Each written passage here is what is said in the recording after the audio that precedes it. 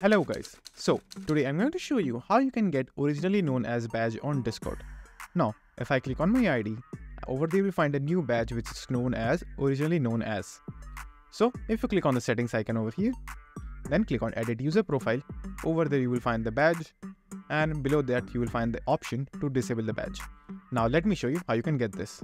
Now when you will open Discord, you will find a yellow color notification at the very top of your Discord. So as you can see right over here, or by mistake if you have removed this badge over here by clicking on the X icon, you can still get the badge. So for that what you have to do is just simply go to settings icon. Over here you will find a notification icon, click on edit. Then just simply click on get started. Over here you will find all the information about the originally known as badge. So if you want to read it, just simply read it, then click on get started. Over here it will show you your current username, as you can see right over here. If you want to change, you can change that. So let's change it.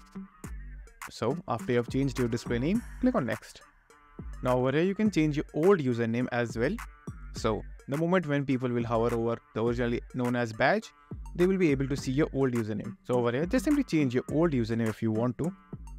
Then just simply click on submit.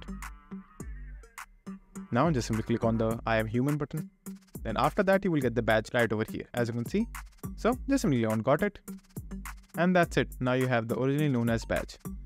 So that's it. And thank you for watching. And do like and subscribe to my channel and take care.